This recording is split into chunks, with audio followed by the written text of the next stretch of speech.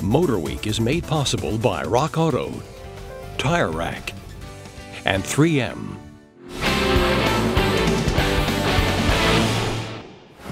We've been Cruze fans ever since it first joined the Chevrolet lineup for 2011.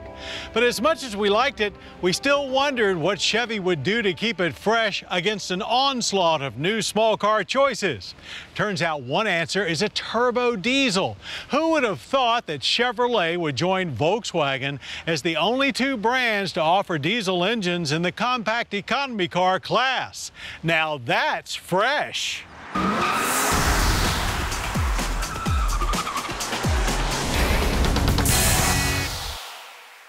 When we first heard that Chevrolet would be offering a diesel engine in the 2014 Chevrolet Cruze, we were pretty pumped, then a little nervous. Would they be able to pull this off? And are there still a lot of people around with sour memories of the 80s GM diesels? Turns out we needn't have worried, as the turbo diesel Cruze is a true modern clean diesel in every sense of the words. This twin-cam 2-liter comes straight from GM Europe. Horsepower is 151 and torque comes in at a very vigorous 264 pound-feet. Despite a fair amount of noise outside the car at startup, inside there's little indication that there's a diesel clattering away under the hood. You're quickly reminded when you step on the gas, however, as you can certainly feel the abundance of torque. And unlike some diesels, it continues to feel very spirited right up to cruising speed. Moreover, the diesel in no way detracts from what was already one of the quietest and well-composed cars in the compact class. One thing we were reminded of is the Cruze's down-low driving position. For our taller drivers, there wasn't enough adjustment to the steering wheel, and by the time they got everything lined up, they were sitting very low. But that's about our only ergonomic complaint. The Cruze diesel's natural competitor is obviously the Volkswagen Jetta TDI, and to be frank, this small Chevy is not as sporty or upscale feeling as the Jetta.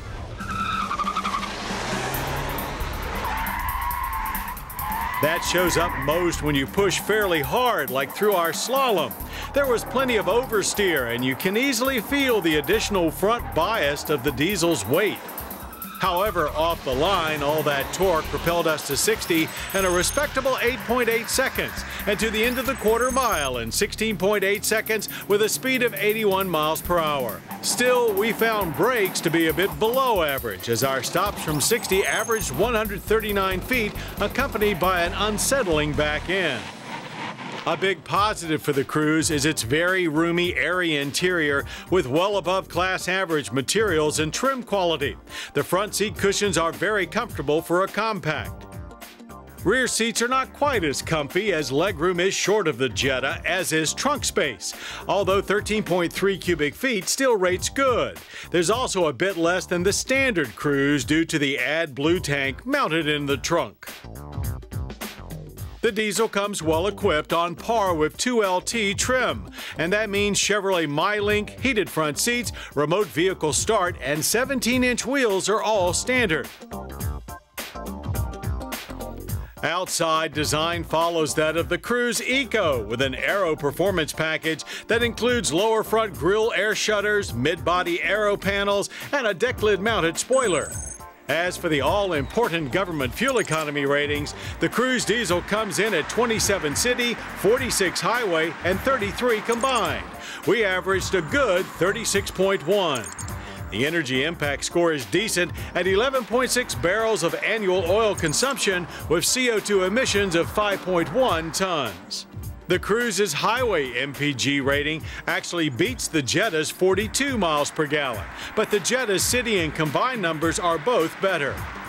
And for further tricky comparisons, the Cruze Eco gas model does almost as well as the diesel at 26 city, 39 highway, and 31 combined. But its very tall gearing makes the driving experience far less rewarding.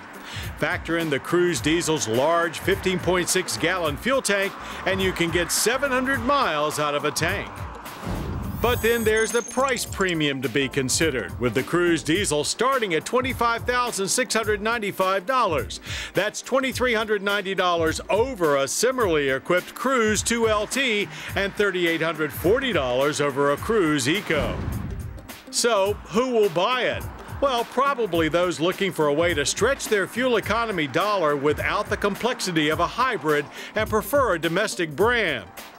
So we doubt the 2014 Chevrolet Cruze diesel will be a big seller. Still, we're quite impressed with it. A solid diesel car is long overdue from a Detroit brand. Now what we'd really like to see is Chevy expand diesels to the freshened Malibu. That would be groundbreaking and signal that this time GM diesel cars are here to stay.